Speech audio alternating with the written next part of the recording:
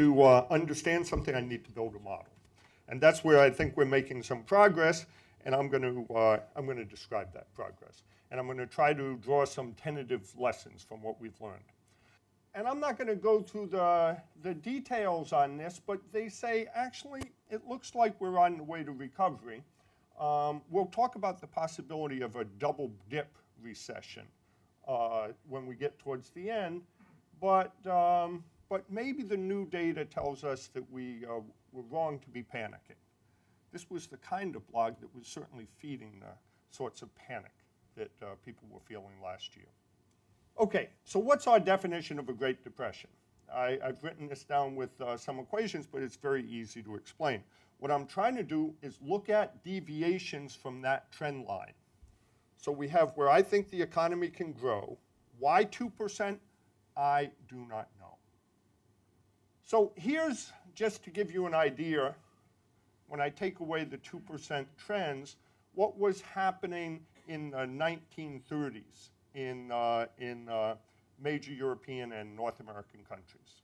And we see this kind of drop that occurs fairly quickly. And 20%, whoa, that's just a criterion. For some countries like Canada, it's actually 40%. Then recoveries occur rapidly in some countries. I'm not sure we'd want to follow the German example. That was Adolf Hitler. And much more slowly in others. France, which didn't have the sharp drop, just still was in the Depression as at the outset of World War II. Here are pictures like that for countries in Latin America in the 1980s. Some countries we see, Chile, for example, and I'll come back to the examples of Chile and Mexico. Chile had a much sharper drop at the beginning, but then made a quick comeback. Other countries like Mexico and even worse, Argentina, just kind of slowly slid downhill. Great Depressions, not the current crisis, all of them involve substantial drops in productivity.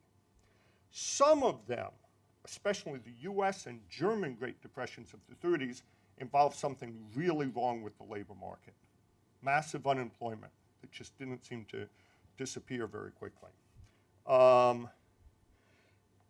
And here's the lesson I'm going to draw, and I'm going to try to be specific on how this applies to the current US and Spanish situation at the end.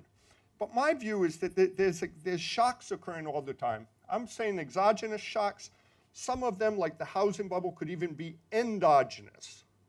But I'm thinking bad things happen. In the case of Chile and Mexico in the early 1980s, they were very sharp deteriorations in their terms of trade and very sharp increases in foreign interest rates, in particular the US interest rate. Now I'm going to be thinking about it a little bit later. Something more has to be involved. And I am guessing as a working hypothesis that has to do with government policy. And Mexicans are very hardworking people. But look at this horrible productivity. And then you have to really start thinking about that. It's like this thing with the standard criticism of productivity shocks in a real business cycle model. You say, oh, how can productivity go down? People forget things? No. How do things go down? I'm going to show you my story from Mexico. The government just undertakes policies that systematically pushes resources, workers, and capital investment into inefficient firms, into horrible firms. That's how you destroy an economy. And that's what the government did in Mexico in the 1980s. Now, they've been trying not to do that since about 1988, and it hasn't been working so well. I mean, they've been getting economic growth, but nothing spectacular, nothing like the 2% we're looking for. And what we wanted to see is why what happened in Chile was so different than what happened in Mexico. So here's a methodology that you can tack on to the methodology I talked about before. Try to look at countries that experience similar shocks and see why one did better than the other and see if you can identify the differences with government policy. That's what we tried to do here. You can't get anything more different than that. This is what happened in Chile and Mexico, and here I'm detrending by 2%. That just shifts the picture up and down. You're going to get the same difference. Chile had a crisis where it started out worse, but my gosh. Chile, starting in the end of 1984, became one of the fastest growing countries in the world. And Mexico just stagnated. Now, I'm doing two things differently than you'll see journalists and some economists doing. I'm always dividing by the number of people.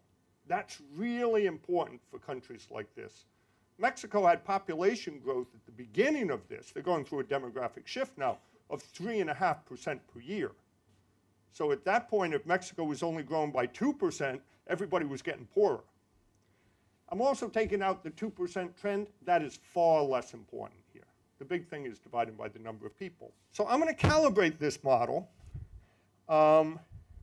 And actually what I'm going to do, usually I calibrate the beta, or we could call this estimation, but it's actually just a simple nonlinear least squares estimation, in order to replicate what's going on during relatively stable periods. So we look at 60 to 80.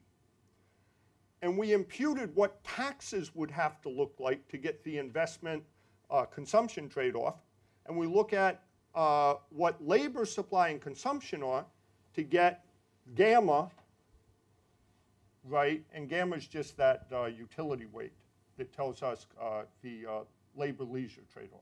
Sticking into this model just productivity, and if you remember back to what my productivity pictures were, Mexican productivity is so bad that when we stick these productivity patterns into them, and Chile productivity is not that great, when we stick that into the model, we get kind of the difference, but we miss the levels. Then we stick the taxes in. Oh my gosh. Did I do this right, or did I get the dotted lines and solid lines mixed up? You know, they look so similar, I can never remember what's the model and what's the data. It's a joke? Okay. Nearly all the differences in the recoveries in Mexico and Chile come from different paths of productivities. Tax reforms are important and, in fact, necessary to explain some features of the recoveries, not the differences. Implications for studying different stories about what is causing the differences is that we need to look at reforms as those that show up in productivities, not as differences in factor inputs. They also have to get the timing right. So then we go through all kinds of stories. There were fiscal reforms in both countries. Yeah, we've already said they're important, but not for the differences. We've already gotten enough as we possibly could out of those. Trade reforms, and those of you who know me know that with my friend Jaime Serra from Mexico, who came with me to Spain in 1984-85 to start working on Spanish integration into the European community. He was the Secretary of Trade and Industry in Mexico who negotiated the NAFTA with the United States, and I was his economic advisor, and we thought the secret to getting growth going again in Mexico was going to be trade reform. Well, we got a lot of increases in trade, but it didn't seem to work in getting things going.